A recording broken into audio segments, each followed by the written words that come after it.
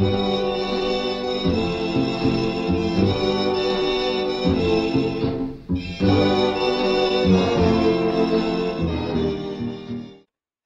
is everybody doing?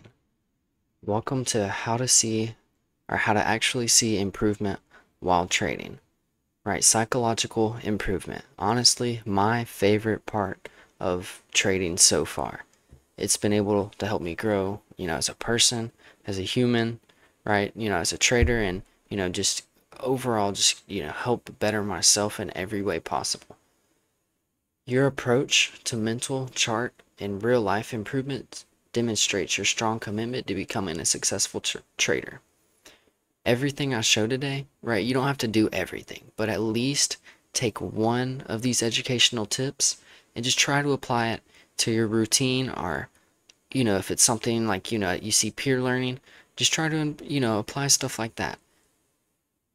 Even one, two, or three of these things, right? Small little things like this a day inside of your routine can help you beyond a point, right? Just to where you're going to keep improving each day to where you can't fail. Going over mental improvement, right? We have mindfulness and emotional regulation. Practice mindfulness techniques such as meditation or breathing exercises to maintain emotional stability. Journaling is one of my favorite things to do, right? Going over a trade, seeing if you did something wrong, did something right, where you were able to capitalize on the day, right? If you didn't capitalize on the day, where'd you go wrong and where can you improve, right? And be able to position yourself next time to make, an educational, right, decision. Education and reflection. Regular review trading psychology resources regularly review trading psychology resources and reflect on past trades to identify emotional patterns that affected your trading. If you always, if you feel a type of way also during a trade, always write that down. Look back on it and see how you felt in the moment during that trade. A big thing that I like to do is watch these lectures on trading psychology. I know you see like the Mark Douglas or um, I just can't think of the names off the top of my head, but right, those long lectures, and none of them have to be long. Like even, like the ICT Twitter Twitter rants or anything like that. A lot of the ICT stuff is really good, where he just goes, almost just full, demon mode and just fucking, I just starts laughing and going crazy and shit. Um, they're funny, but he's being for real. Like, you can almost, if you get good at this shit, you can almost take over the world. Like there's no real limit, to how high you can keep going. For chart improvement, do a routine analysis, develop a consistent pre-market and post-market analysis routine to keep your skills sharp, to stay prepared, and to be able to keep improving each day, one after another. Simulations and back testing and forward testing. If you're not forward testing, you're not doing anything. If you're not coming on the days that are low probability or even high probability and just watching and chart reading, what are you doing?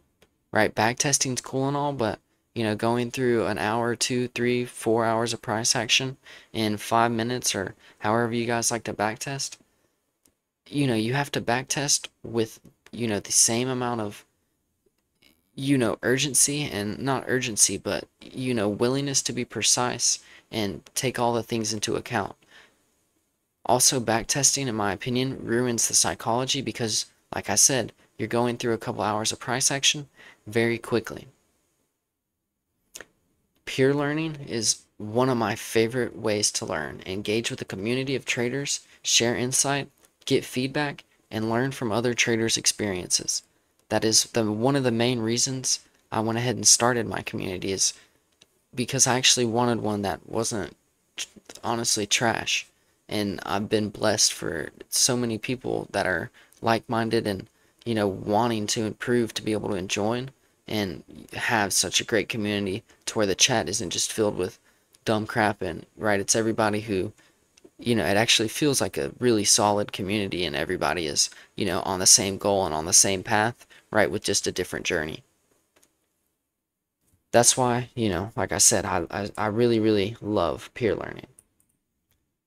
Also, your in real life improvement is super, super key to leveling up pretty much on every part of your, trading, like even, obviously in your real life, and, just, obviously it's about trading, but it's going to be a key part into leveling up.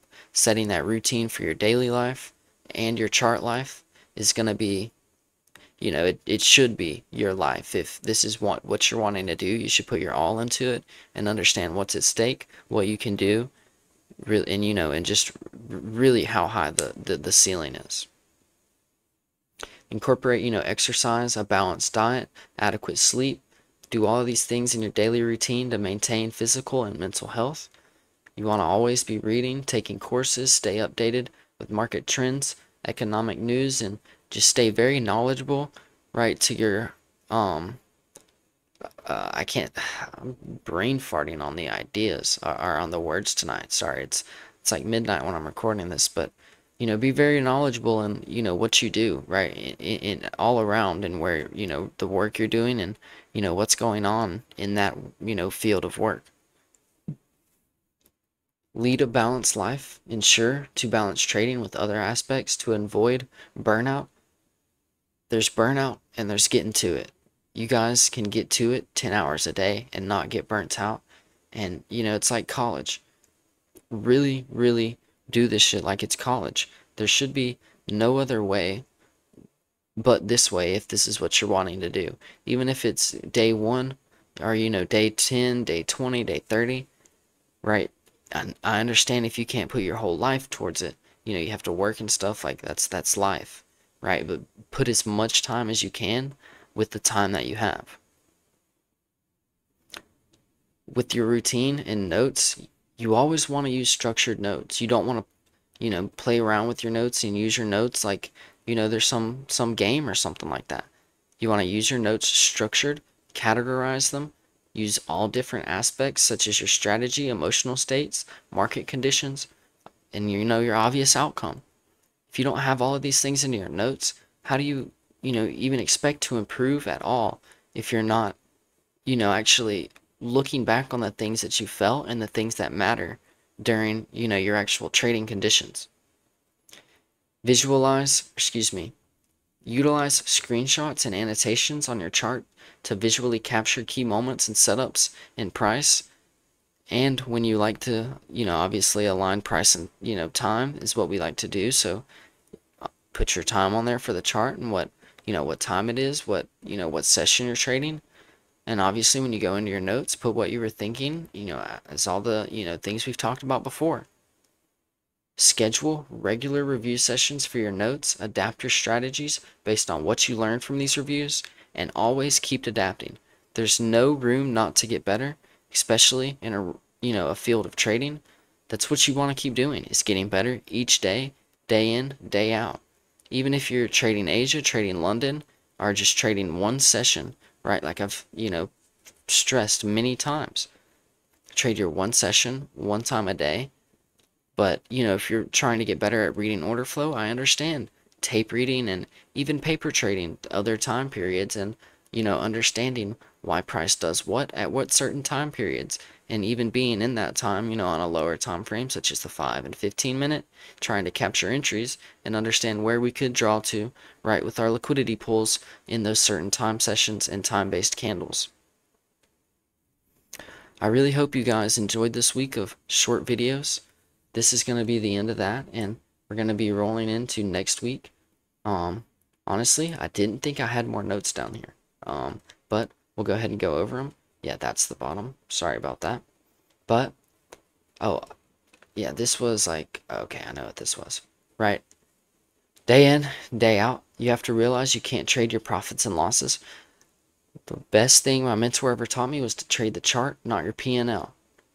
If you trade the chart wins, not your profits and losses. You follow your rules, improve over time with chart experience. You gain the confidence to hold trades longer and not worry about pulling stop in profits because you're scared of losing it. You know where price is going to go, and you hold till price goes where it's going to go. And if it doesn't hit by a certain time, right, then it's perfectly, fine within our rules to close the trade. De-risking is never bad. It's never a bad idea, especially if it affects you. In my case, I just full ported until bigger numbers stopped affecting me. Obviously, bigger numbers affect me, but I have my area where I'm comfortable losing, comfortable winning. And obviously you shouldn't have a area where you're, comfortable winning. It should be the ceiling, but there's no buts. Right? If I'm good at following my rules. I, don't risk a lot. But there are times where I have more conviction on trades and I do, you know, I risk more. Obviously, I'm going to do that if I have more conviction and I'm super confident in the trade. That's how my narrative works. That's how I like to work as a trader. Certain days bring better setups, so that's when I'm going to risk more. If I don't like what I'm seeing on a Monday or Tuesday and we come into a classic Wednesday, why would I not, right, you know, use that Wednesday to capitalize when I know confidently where price will go? Losses will always be a part of the game. If you are, well, I don't know why I wrote it like that. That's corny, right? Obviously, you can mitigate as many losses as you can, but they, will be a part of the game for a long time. Super precise, become super precise over months and months of grind, and there is no other option. Accept the grind and become the best you can be by putting in more work than everyone else. Take good notes and go over them each day. Don't skip bad days just because it sucks looking at it. Those are the days where you really do get better. Those are the days you test yourself. Those are the days where you find most value and where you really should lock in and, understand that you can do it. And, just by a simple, couple change of your rules and couple change of your mindset, right, there could be a really big difference in your trading. If you're about to get knocked out, or excuse me, nothing gains confidence like getting beat up and hitting the knockout blow. If you're about to get knocked out and you're panicking, it's already over. Boxers stay calm and wait for the right time to strike. And, that's what you should do as a trader. If you get knocked down one day, come back better and come back ready to, deliver a knockout blow. Take each day seriously, put your all into it, and make it your life. It's your only option, and make it it's your only option, and it's my best option in the world. There's nothing better, right? Taxes can get better depending on where you live, but improve your chart, improve your health, improve your mind, and when everything will fall into place. The only way you fail is when you give up. And that's a great way to end this one. I hope you guys get 1% better each day and enjoy this one. You guys have a great one.